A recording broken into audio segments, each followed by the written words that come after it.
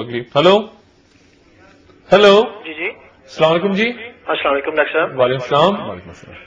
جی doctor صاحب میں خواجہ سعید احمد بول رہا ہوں ایمسٹرڈیم سے. جی خواجہ صاحب. ایک سوال ہے کہ ہم پہ کون سی مچھلی حرام ہے اور کون سی حلال ہے؟ یہ ذرا وضاحت سے بتا دیں گے کیونکہ یہ سوال بڑی دیر سے میرے اور پھر جی بالکل آپ نے ایسا سوال کیا اور پھر ساتھ ہی جھینگا بھی ریلیٹڈ. یہ سوال بھی اس کا ضمنی ضرور ہوگا کہ جھینگے کے بارے میں کیا حکم ہے. کچھ لوگ کہتے ہیں کہ جھینگا مکروہ ہے یا کھیکڑا مکروہ ہے. قرآن کی آیت ہے سورہ نحل کی سورہ نمبر 16 آیت نمبر 5 اور کئی جگہ قرآن میں لکھا ہوا کہ جو بھی چیز جو سمندر کی ہے وہ اگر فریش ہے تازی ہے تو آپ کے لیے حلال ہے. تو سمندر کی ساری چیز ایکسپٹ فار پوائزنس تھنگس. اگر پوائزنس کوئی چیز ہے تو زہریلی ہے تو حرام ہے. ساری مچھلی تمام مچھلی سارے مچھلیاں کھیکڑے بکڑے سب حلال ہے.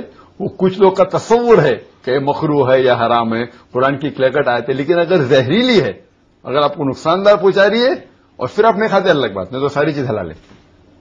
ساری چیزوں میں جھینگا بھی آ گیا, مچھلی بھی آ گئی, کھیکڑا بھی آ گیا, لیکن پوائزنس نہیں ہونا چاہیے اور یہ سمندر کی چیز ہونا چاہیے. ٹھیک ہے اگلی کال دیکھتے ہیں. جی ہیلو السلام علیکم. وعلیکم السلام. Dr. Zakir Naik, it's an honor for me to speak with you directly today. Watch your program every day and I've learned a great lot from them.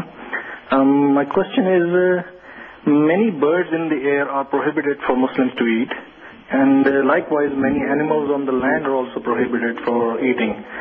I would like to ask you, what about the animals which are found in water except fish? I know for sure that fish are halal, but there are also a lot more animals in the sea which a lot of people eat, and they quote a verse from the Quran that lawful for you is the game of the sea, and especially about prawn and lobster and crab. Can you please answer that? There's a verse in the Quran in Surah Nahl, chapter number 16, verse number 15, which says that lawful for you is the food of the sea, which is tender and fresh. So as a general rule, the seafood is allowed, except if it falls under the prohibited category, like if it's a poisonous thing, etc. So all which are poisonous and prohibited mentioned in the hadith is prohibited. But generally, as far as fish is concerned, prawn is concerned, lobster is concerned, all these are permitted except if it's specified in the hadith like poisonous seafood, etc.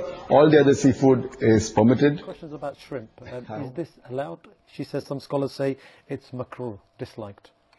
Shrimps in Islam, as any other living creature. I mean, what's the ruling when it comes to food of all types? How do we go about saying this is halal, this is not? What's the basic ruling? All food is halal, with the exception of the things that the Prophet ﷺ told us not to eat. For example, it's forbidden for us to eat meat that is not slaughtered, animals that are not slaughtered. So if someone hits an animal on the head and it dies, or electrifies it, or suffocates it, this is a dead animal, it's a dead meat. We're not allowed to eat this. We're not allowed to eat a pork meat. We're not allowed to eat dogs. We're not allowed to eat lions, and so on.